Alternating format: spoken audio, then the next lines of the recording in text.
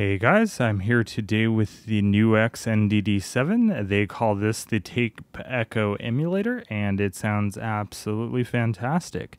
First off, I paid for this with my own money, so I can complain as much as I want about things I don't like, and I'll get those two things out of the way really quick. The first thing is, this does not have stereo in. It only has mono in, but it does have stereo out. I'm not sure if that's something they can fix in a firmware update. It may have TRS in, and we just don't know it yet. The other issue is I've had some firmware instability, but yeah, they just released a new firmware that added MIDI syncing, and almost all of my instability has been with MIDI syncing and me like pounding the heck out of sending it different tempos and program changes. Rebooting the pedal has fixed it. I've not had any issues as of yet with just using it non-MIDI synced, but yeah, just something to be aware of. The new firmware also added the ability to change the other problem I initially had with it, and that was to change where the reverb sits. Now you can have the reverb go into the delay go right into the reverb, or the reverb to sit in parallel with the delay. That is fantastic. That's something that the RE-2 and 202 don't offer. From Boss, that is. I'm gonna get this out of the way now. I would say, unless you need stereo I/O, that you get the NUX NDD7 and save yourself some money and get a better pedal. Get it from Amazon. That way, if you don't like it or have problems with it or whatever, you can just return it to Amazon. It's make sure it's fulfilled by them and you'll have no problems. Not that I like Amazon or anything, but at least if you need to return something, it's pretty much hassle-free. I don't think you will, because this thing is awesome. Initially, when this thing was first shown off, I was kind of iffy because it showed that it had 3.5mm MIDI, and indeed it does. But luckily, you get the adapters in the box. That's something you can't say for a lot of manufacturers these days. It also has USB-C to firmware update and control the full pedal. I'll have pictures of the control software, and the firmware updates are easy. I had no problems with Mac OS. It does not come with a power supply, however. That's pretty common. I think it needs like 150 milliamps and 9 volts center negative, like a standard pedal. So 150 isn't too bad for the current draw, but just be aware of that.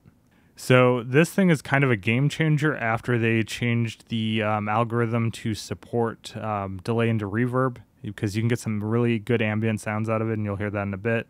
I've swapped over to using this noise pad, which is lovely. I have turned off MIDI syncing by just unplugging MIDI. In the opening video, you saw me MIDI syncing this, and it works pretty well unless you change a lot of tempo settings and change, send it a bunch of program change data. It seems to not like that and glitch out. A power cycle fixed that for me, but just be aware of that. This isn't going to be super in-depth, but I'm just going to go over what the things I like. Let's go over the one other thing I don't like, and that's the looper. It's a looper. It works just fine. You turn on your effect so you can actually use the effect in the looper chain. You, I already have something in there. You can overdub.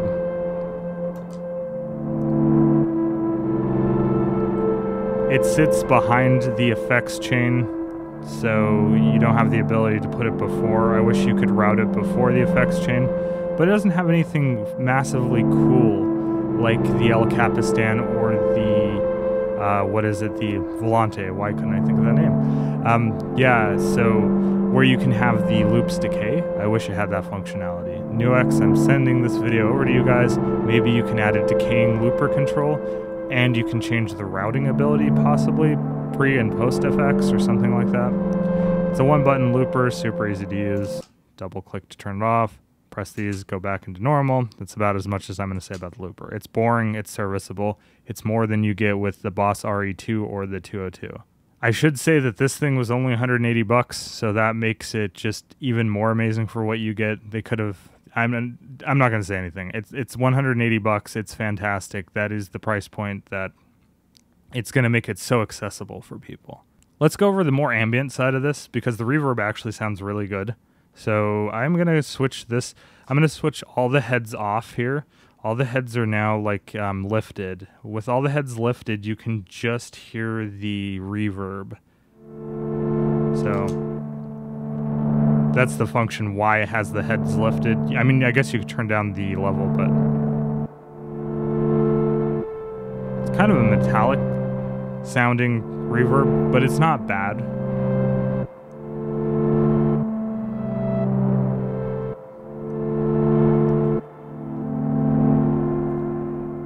And what makes it cool now that with the firmware update came out, I can pipe the repeats into it now. So let's use the last head.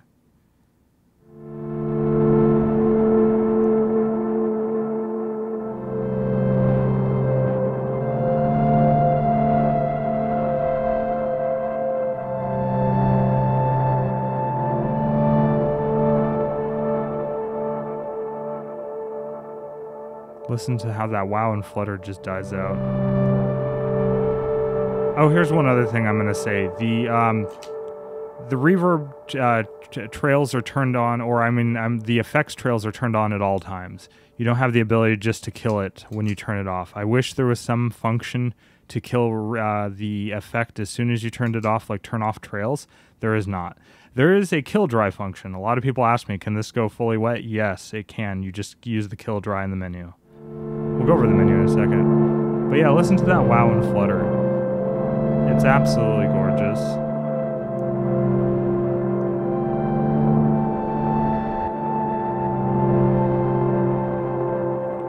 And here's the really cool part about it. So I'm going to go into the menu. You hold down the switch here. And you have kill dry as the first. You have the routing for the reverb with the firmware update. Yeah, I've been through the menu, so it's not actually in order. But here's what's really cool. You have wow, obviously, but it's a separate setting from flutter. You can turn it all the way up, and that's the slower the modulation, the up and down seasick kind of thing.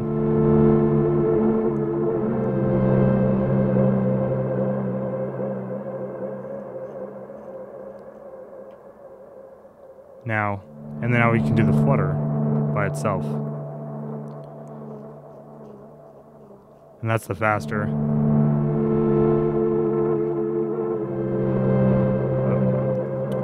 We're definitely getting some generation loss vibes here with that all the way up. Really unique you have those as two separate controls. That's cool. That's absolutely cool. I keep them under around 40 each. I usually keep at around 30 each, and it just sounds lovely. Sometimes I go a little crazy.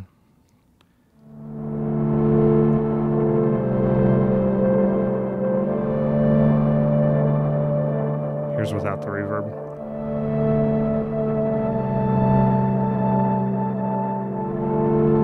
You also have bass and treble controls for the repeats. That's really evident. Let me switch over to times here. And I will tap in a really long time. So you can only go up to 550 milliseconds, I think, if you use the time control, but you can go to close to 1.6 seconds with tap tempo. We'll just get something nice and long in there. We'll go into the last head. So subdivisions are controlled by where the head is. If you use tap.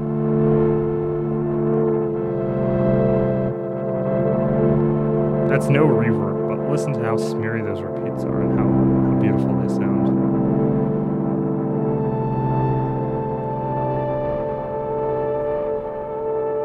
Especially with that wow and flutter emulation, it's gorgeous. I will say the wow and flutter sounds miles above what Boss gives you with the RE-2 and through extension from what I've heard with the 202. I have the repeats quite up there, but yeah, you get the idea. Alright, so I'm going to engage all the heads. It's one of the things I like to use. The repeats get a little quieter.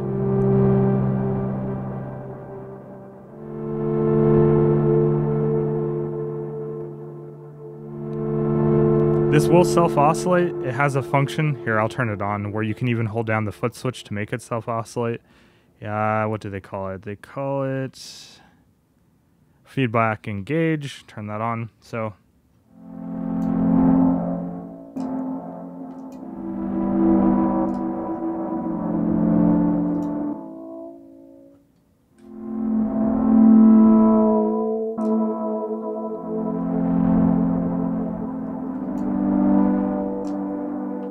turn that off again. But yeah, so it will self-oscillate. That's cool. Let's do that. Let's turn that back off. But yeah, So we'll go to the equalization. This only controls the equalization of the repeats. So if you want brighter repeats,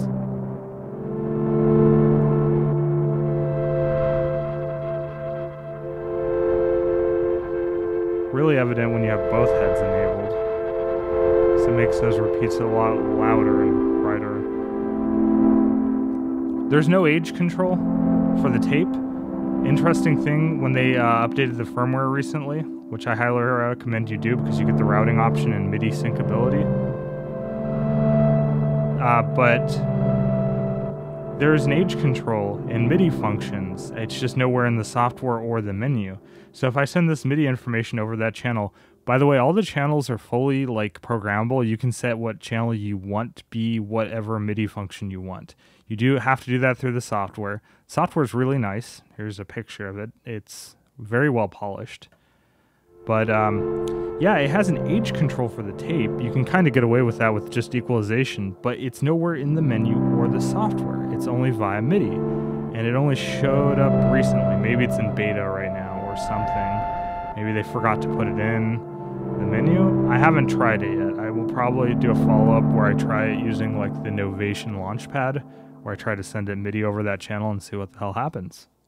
So yeah, as you can hear, this thing is absolutely beautiful for ambient soundscapes, even by itself. I haven't added anything to this. I don't feel you really need to. I would still like adding a really nice reverb at the end of it, even though the reverb's pretty good.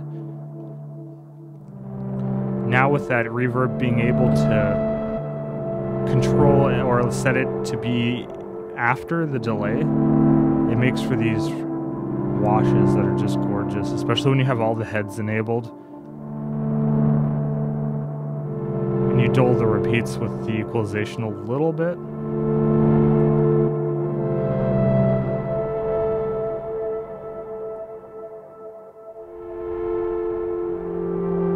Also listen to that stereo image.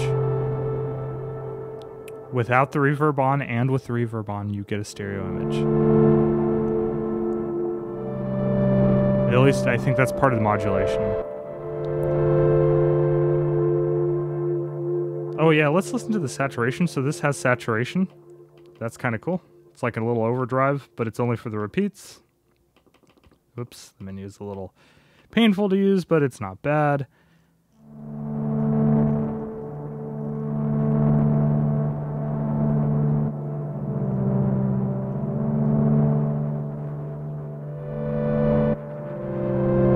It's really fuzzy.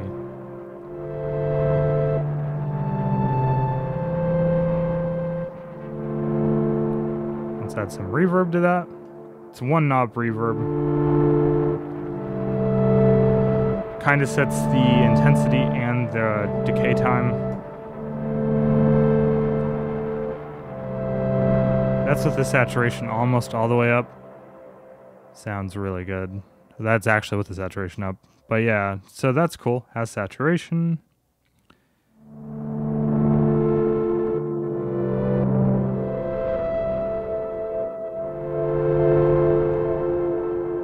So yeah, that's gorgeous. I mentioned that this thing's only $180. I mean, yeah, that's pricey for a budget pedal, but with everything it does, especially with how polished the software is, the fact that NUX is firmware updating it, because they put a few firmware updates out already, one of which addressed my gripe about not having configurable reverb. I did put up a review on Reddit when I first got this pedal, like almost 3-4 weeks ago, and I said that that was my only gripe. I wonder if they read that. And they're like, hey, I mean, I doubt it, but it was one of the biggest threads on the guitar pedal subreddit, so maybe they saw it. Maybe SEO of that like hit their social media team, and they saw that review and hey, went to the engineers and said, hey, maybe we can do this. That'd be pretty cool. I mean, I'm not going to toot my own horn if that was the case, but we have the function I really wanted, which is reverb or delay into reverb. And yeah, I'm just rambling now, but it's lovely. And